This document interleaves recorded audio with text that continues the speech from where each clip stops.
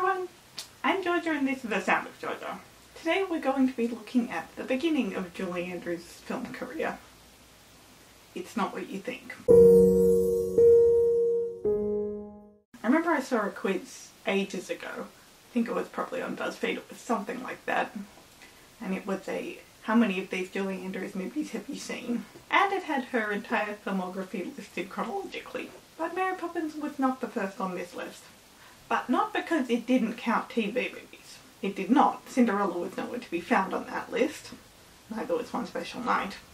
But even without that, Mary Poppins was not the first movie on this list. Julie's first role was when she voiced the character of Princess Zayla in the English dub of the Italian animated film La Rosa di Baghdad. I remember being so shocked when I found out that Julie Andrews was in Shrek 2, because I honestly could not believe she would do an animated movie. It really surprised me that Julie would be doing anything other than live action. But her career did not start in live action. The original Italian film came out in 1949. The story of this film is basically Aladdin. Aladdin took a lot of influences from The Thief of Baghdad, and if those two titles don't tip you off that maybe these films are not that different, the title of the film in Austria was Aladdin und die Wunderlamp. I think it's pretty obvious what that translates to. The synopsis for this movie on IMDb talks very much about Zayla and how she has to thwart the evil Jafar in order to find a prince to marry. But in actuality, she's barely in the movie. Her singing parts last a total of 10 minutes combined. Here's what it's really about. It's about this snake charmer boy named Armin, who's totally in love with the Princess Zayla. Zayla's just turned 13 and as such she has to choose a prince to marry.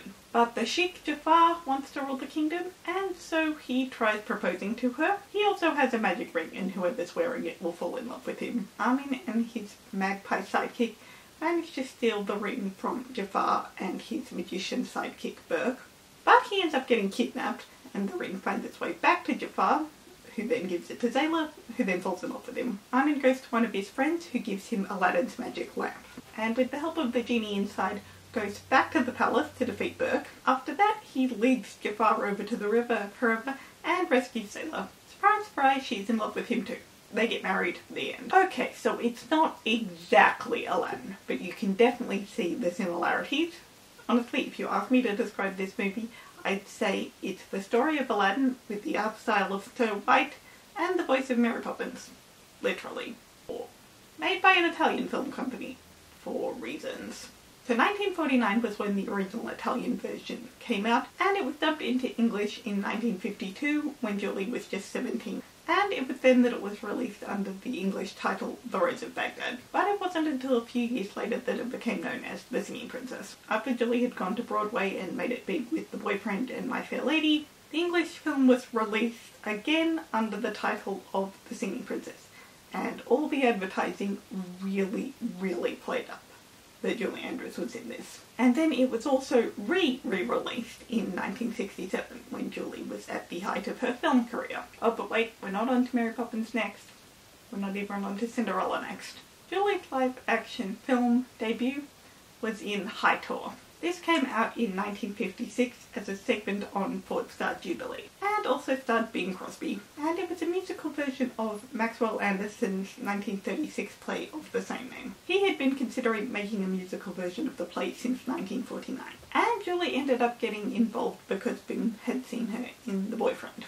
And yet he was told she was 24 years old because there was worry that he would not want to work with her if he knew how young she was. She had turned 20 a month before they started filming. I don't know whether he ever found out her actual age, but at the end of the shoot he gave her a little pearl-encrusted angel saying, "Julie, thanks, Bing."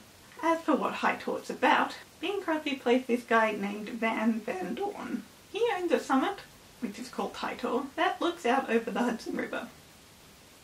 His girlfriend Judith is desperate for him to sell it so they can have a more financially stable life. And one day they get into a bit of a fight about it. So while she runs off, he stays and gets trapped in a rock slide. And then that night, the ghosts of a whole crew of 17th century Dutch sailors appear. They all supposedly died there in a shipwreck 300 years ago. So he bumps into Julie's character Lisa, and they kind of fall in love. But obviously it can't last because she's a ghost, and by the time morning comes, she's left.